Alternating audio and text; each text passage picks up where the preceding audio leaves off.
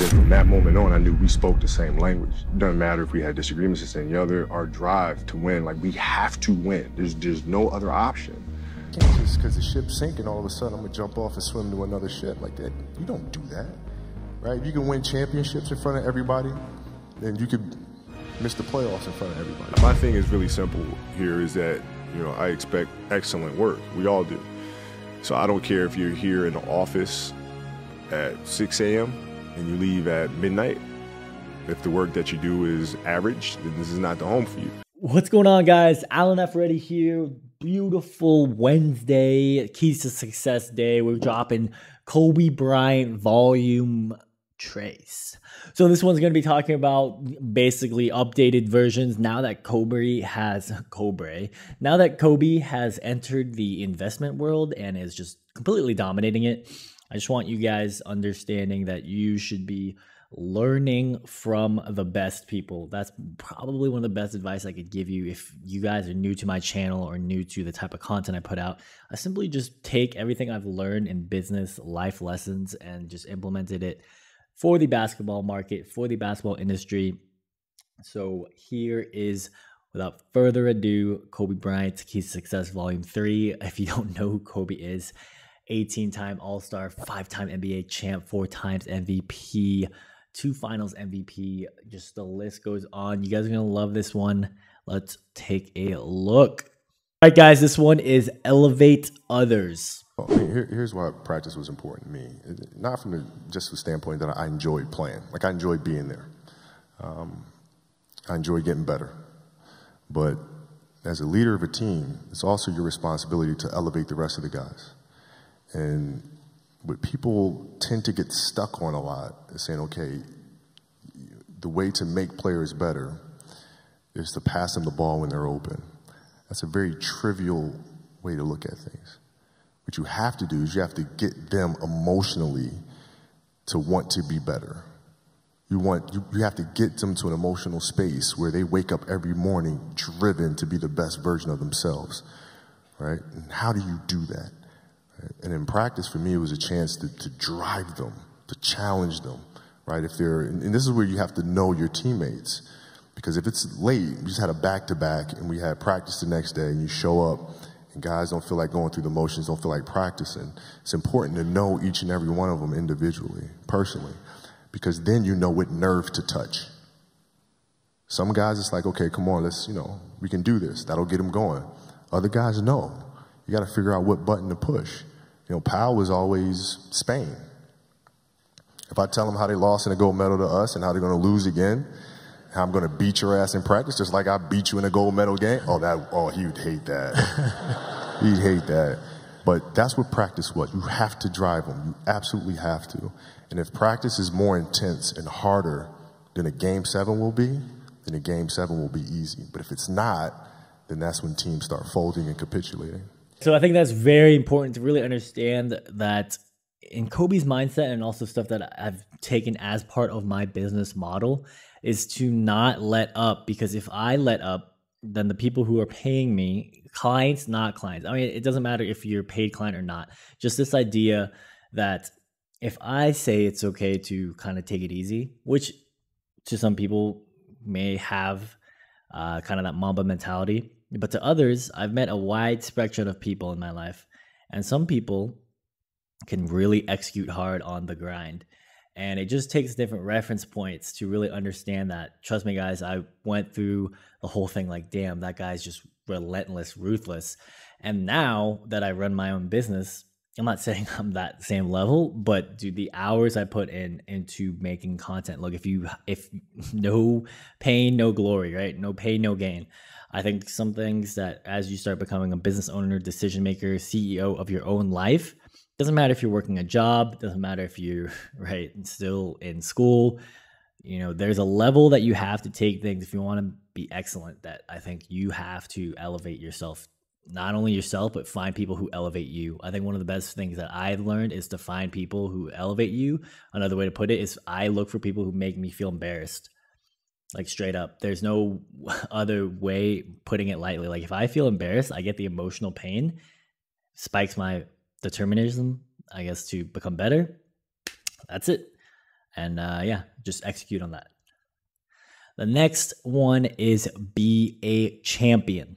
What it was like for you with all of the grit and all of the makeup that you had to be such a great competitor. What was it like for you to play with people that weren't as gritty as you were? How did you deal with that? How did you set your expectations knowing that you were so far out there? And how did you deal with the players that you played with, knowing that they were still kind of somewhere on the spectrum, but you were on the top of it? Good question. It's a great question. My response might sound a little tough, but I'd kill him. I'd bury him. It's tolerance for that and the kind of culture that the Laker organization stood for in winning championships is not tolerated. You're going to show up to play, and you're going to lollygag through this scrimmage, through this drill. I'm going to beat you. I'm going to let you know I beat you. I'm going to want you to reconsider your professional life choice.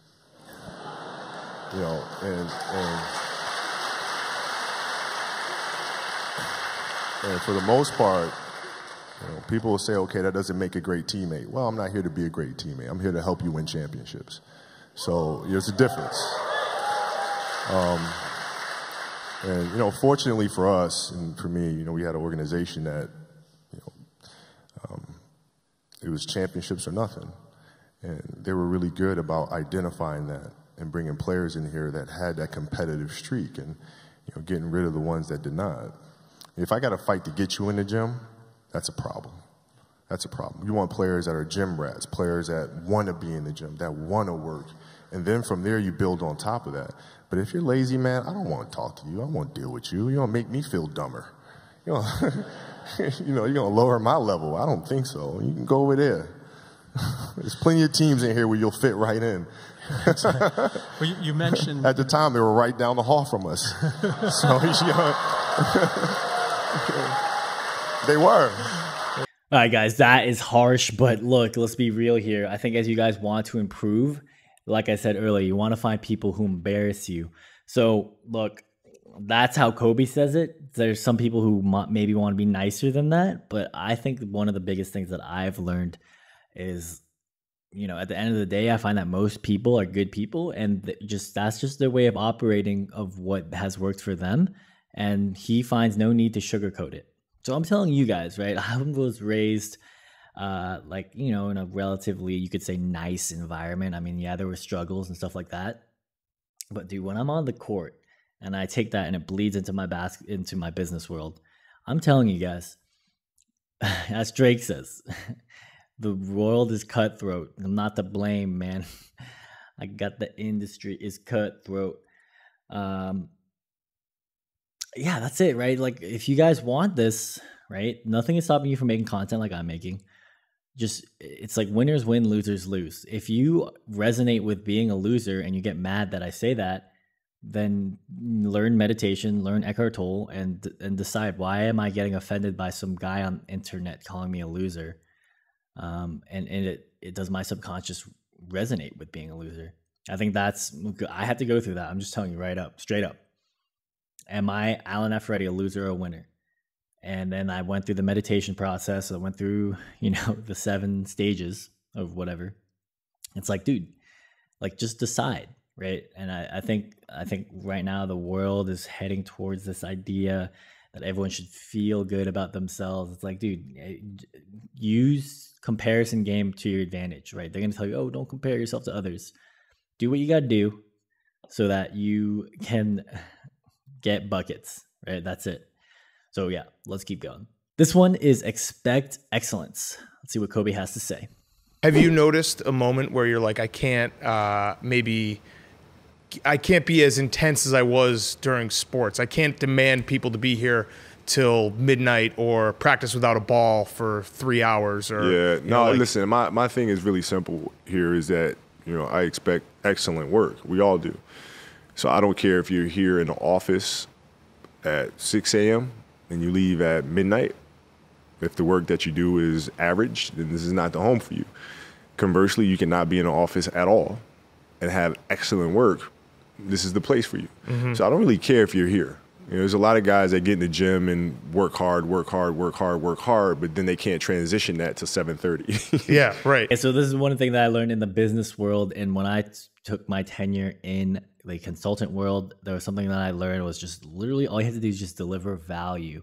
So there was constructs in my old companies I worked for, and then in the new client sites I've worked for, this idea that you have to be in the office is something that just didn't resonate with me. I want to be a free bird and just like fly around, right? So what that means is, as I take it, as I listen to what Kobe has to say about it, is look, if you deliver value and people are willing to pay for it, then lose the constructs in your mind that like, I hope you guys really understand, I came from that world, and then recognize that, look, you don't have to go into the office to make it. You don't have to, like, these are all things that were sold to you, right?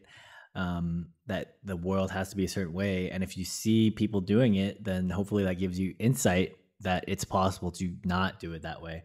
So think differently, pull a Steve Jobs, pull a Kobe, right? If you guys are coming in, your shit sucks, like, good luck when the recession happens. I promise you, I've spoken to my old bosses and they literally say, look, everything is perceived value, right? First in, first out. Well, a lot of business owners operate that way, right? So if you think that you could just keep lollygagging and chilling when the recession hits, dude, I've been speaking to a lot of people working corporate because I already left. They're like, damn, X and Z got fired. X and Z left. My dad got fired. My mom got fired, right? And then you blame the business, you blame the economy. Like, dude, you need to audit yourself and be like, man, how can I protect myself so that I can stay valuable, right? There will never be a time where you just coast. I see a lot of people just coasting, right? I'm telling you, in my group, Digital Marketing Ballers, I am preparing the next round of basketball trainers to crush it and dominate it. And if you think that things are going fine, watch as they will just take over your business or take over your perceived market. I'm just telling you, you should check that link out in the links below. Like digital marketing, the decentralization of businesses by not needing a physical space, and the internet revolution that is happening is literally the craziest thing ever. And you better get into that space, like, quickly. That's my best advice. So let's take a look at the next one. The next one is want it the most. One thing what I loved about you as an 18-year-old is you wanted it. A lot of guys on our team didn't want it, but you wanted it at a 18-year-old. And that's why in the Utah game, everybody talks about those air balls. I wasn't mad at you. Open Kobe Bryant for three, another air ball. He shoots back-to-back air balls, Jazz basketball. And that's why I was the first one to come grab you and say, hey, I know everybody's laughing and giggling now, but one day people will fear you at the end of the game. So I knew that about you as an 18-year-old. You know, it was... All right, guys. That was really cool hearing Shaq talk about his experience with Kobe. I think, look, something I've found familiar with my keys to success on Steph Curry is if you put the work in the gym, whatever your gym is, right? Whether it's at home, studying, if you're in college, you spend time at the library or whatever you guys are learning at the TA office, whatever your current craft is right now, just fucking dominate it, dude. Just, if you want to get all A's, go get all A's. Don't let anyone tell you it's okay to not do what is your standard. Like, hold your standard high. Okay, so in terms of basketball, in terms of business, like, dude, you want to get $1 million business revenue? Go get it, right? Like, you will always be pinging other people to say, like, is it okay for me to go chase my dreams, to go chase $1 million, whatever you want to do, right? Don't let anyone tell you not. That's probably the biggest thing that I've, quote unquote, held me back, is just realizing that, look, if you want to go get it, go see what it's like, get that firsthand experience. And if it wasn't what you wanted, go get the next thing, right? You will always be able to move and change around. I will say that it's probably, in my experience, been better to have passive revenue streams so I could go on this road trip I'm going on next week than to be stuck, in my opinion, in an office. And the financial jujitsu that I do in my mind telling me that this is what I want, at least I have firsthand experience, right?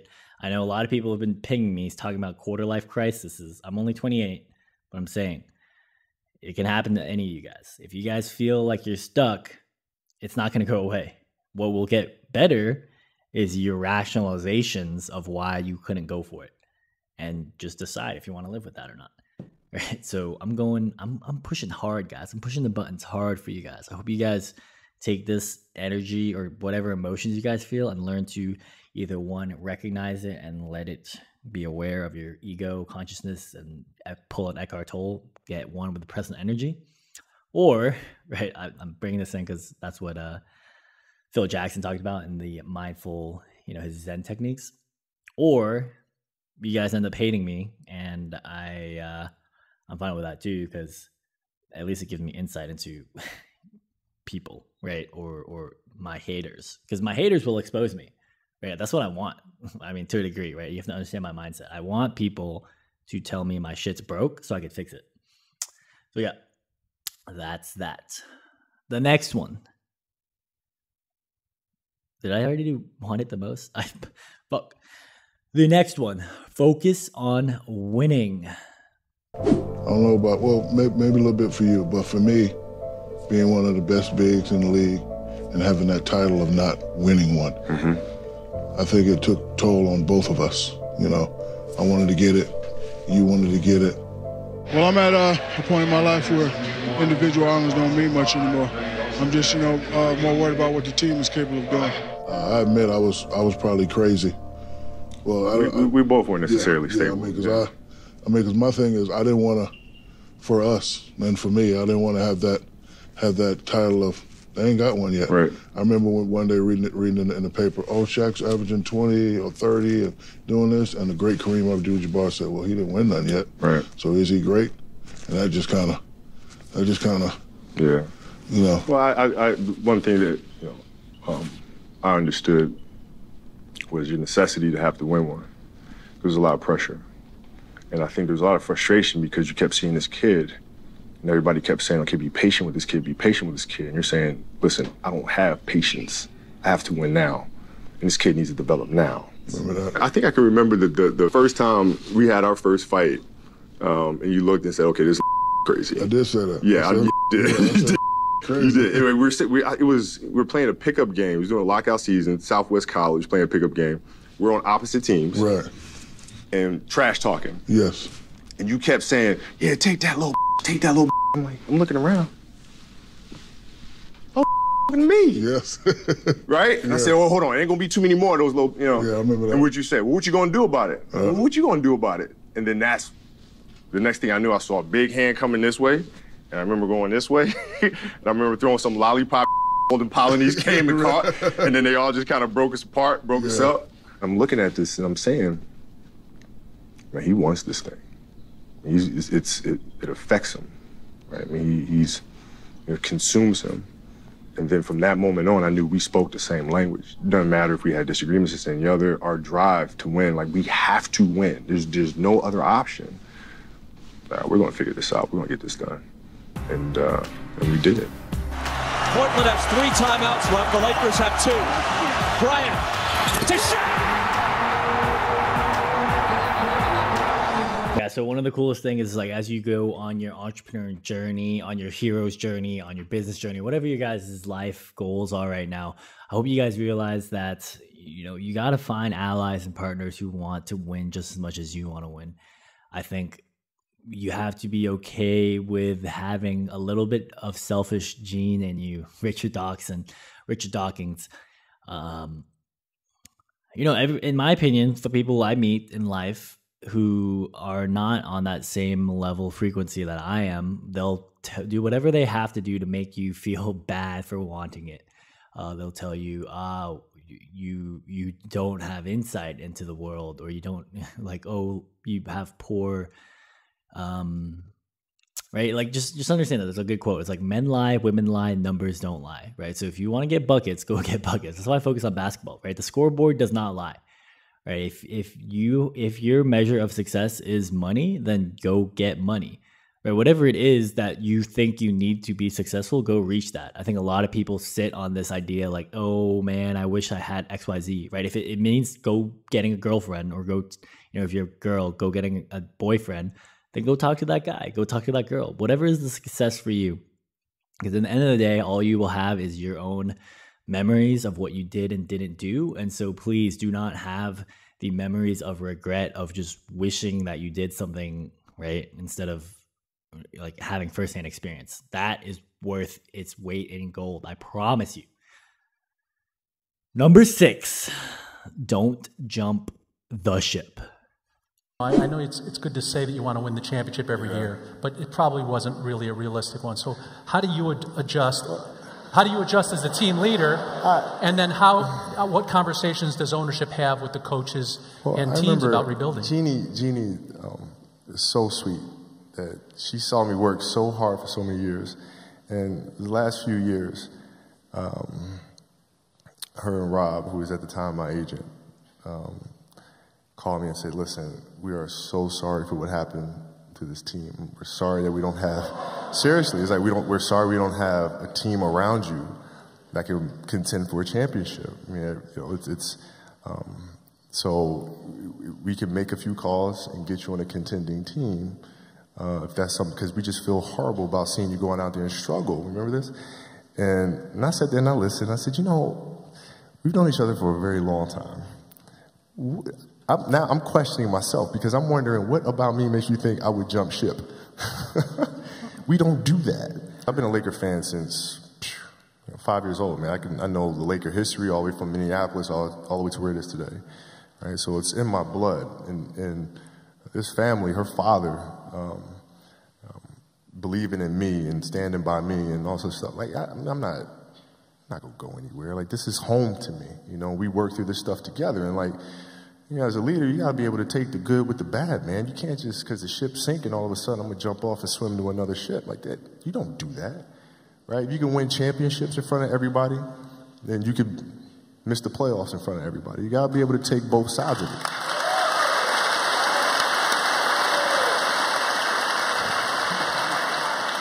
This is a big thing that I've been, in my business experience, really pondering about is like, dude, are you a quitter or not a quitter, right? So in my mind, I know that it's like, as soon as I listen to Tony Robbins and stuff like that, I was like, dude, I want to be like that guy. Like, this guy is sending me a tape deck. I'm listening to my 88 Volvo, listening to ways I could improve my life, like hooked me early. And I was like, man, I must imagine the type of impact that he has right now. Like, hey, who else is listening to this guy? And then now I find patterns of people like that with Kobe, Steph Curry, Eddie Basketball, even some of my clients, I've even connected with life coaches as well. And so look, if you're working corporate, right, and you guys are thinking like, man, I'm not a quitter, right? You got to do you, man. If you really think that you could do this YouTube thing or be a content creator or be, run a business, then at least try, right? At least try. And if you find that, your responsibilities in life come and you just got to make a decision, right? Like, I think there's a lot of good books out there that can give you plan Z options. Like, in my opinion, I would do Uber, I would do Lyft, I would do whatever it fucking takes. Because the true story, I was a consultant and I met an iOS consultant. He was developing Xamarin, and he told me that in his consulting company, he didn't get paid on the bench.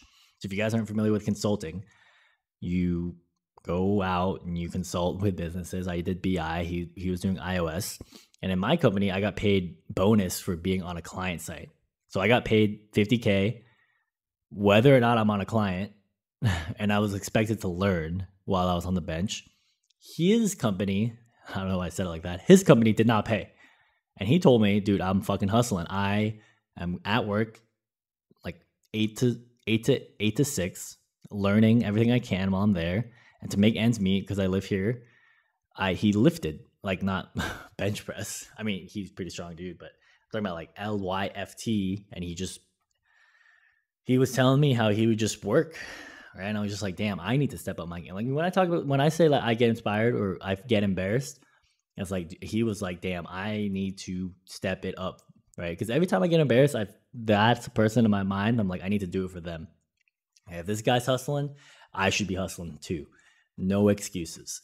So that is my 2 cents on don't jump ship. Is like, you got to figure out in your head if you're a quitter or not, and then do whatever it takes. My best advice: don't quit on your dreams. Do not quit on your dreams. If you guys know what you want to do, or if it's like a thing you can't get away from, of like, maybe my life could be like this,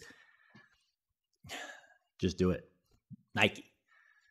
All right, the last one. Love what you do. How would you explain that mindset of just trying to continuously improve? I enjoy what I do. This is fun for me. I truly love what I do, and that's where the passion comes from. That's where the will to get better comes from. It's just because I truly enjoy it. I enjoy the preparation. Your high school coach, Greg Donner, it says that you might actually be a little embarrassed by how much you love basketball. Yeah. Is that true? Yeah. I mean, Why? It's like anything. I just so happen to be playing basketball. Like, if I was a computer kid, in high school, people would have probably made fun of me. You know what I mean? And it just so happened to be basketball, what I'm passionate about, and my passion knows no bounds. But it embarrasses you? Well, I mean, it's just a little weird, a little strange. I mean, when you're around, like in the Olympics, I'm around other athletes who kind of share that same mindset. It's fun to be around them because you can have conversations about those things. Right, guys, that is it for Kobe Bryant Volume 7. So I'm taking another experiment with this. Instead of doing 2, I'm doing 7, lucky number 7. I think that's enough for you guys to resonate with this content.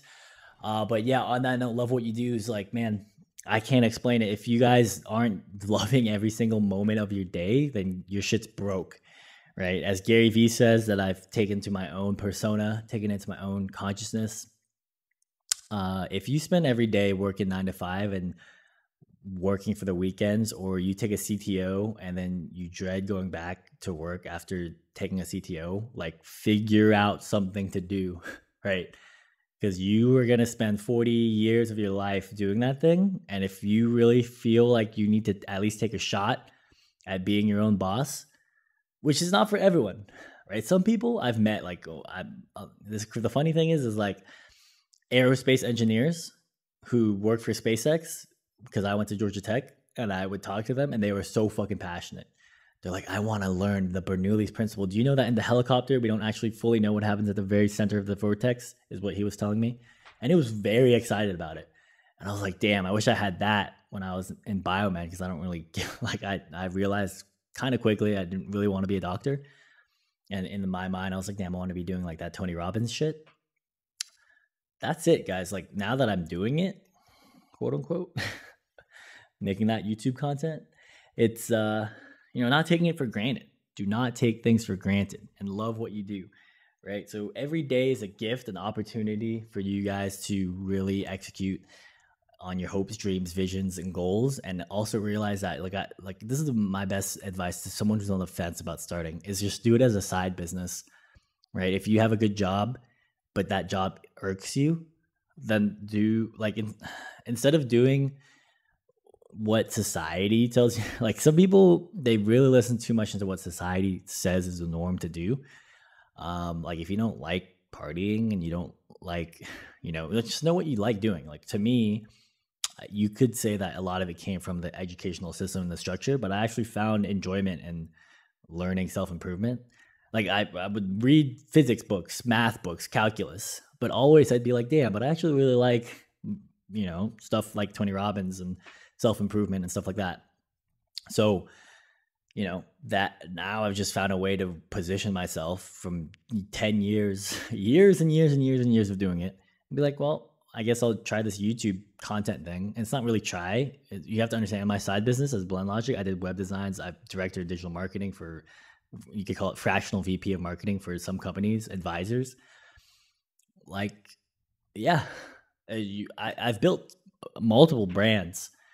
And it's not like I built it. It was like I consulted and advised on it. It's like I might as well take my own advice. That's something I learned from one of my life coach clients.